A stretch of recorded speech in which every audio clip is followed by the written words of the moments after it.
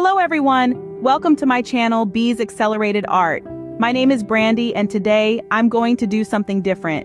Instead of creating art, I want to share why I think creating art feels so good.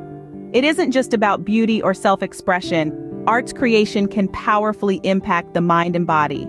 I'm going to talk about 5 ways art benefits us, from relieving stress to cognitive enhancement to physical health improvement.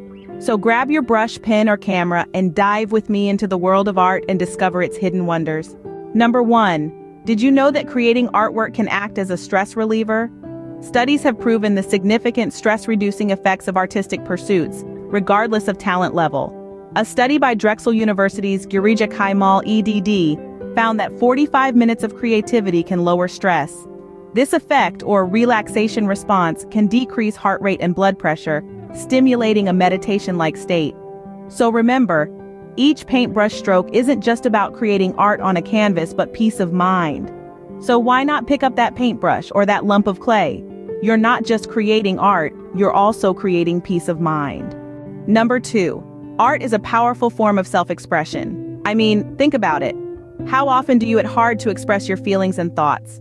Art provides a unique platform for our innermost thoughts and emotions. For example, Dr. Kathy Malchiotti noted art's therapeutic benefits. She emphasizes how art can be a release for complex feelings. Like opening a pressure valve, it allows emotions to flow, bringing relief. It provides a voice in creation, articulating our joys and sorrows. Art speaks where words fail to express. Number 3. Want to give your brain a workout? Art might be your new mental gym. It's not only a visual treat but a brain exercise too, believe it or not. Research suggests creating art can boost cognitive abilities. It's a brain boot camp stimulating critical neural connections. When you're creating art, you're making decisions about colors, shapes, perspectives. This decision-making enhances your cognitive abilities. Plus, it can improve memory and attention span. So the next time you pick up a paintbrush, remember this. Your masterpiece is not just on the canvas, it's also in the cognitive growth you experience. Number 4. Art is not just good for your mind, it's good for your body too. This might sound odd, but let's break it down. When creating art, you're not just being creative, you're enhancing motor skills and hand-eye coordination. Places like the National Institutes of Health confirm this, stating that art can help manage physical health by reducing stress. So every time you make art, remember you're also bolstering your physical health.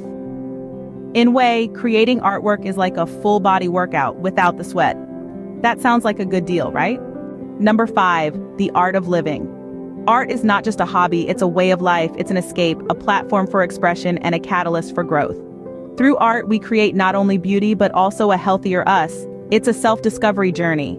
Next time you pick up a pencil to sketch or a piece of clay, remember, you're not just creating artwork, you're creating a healthier, happier you. Speaking of the power of art, here's a fun fact about the famous artist Vincent van Gogh. Despite the struggles he faced, Van Gogh created over 2,000 artworks in his lifetime.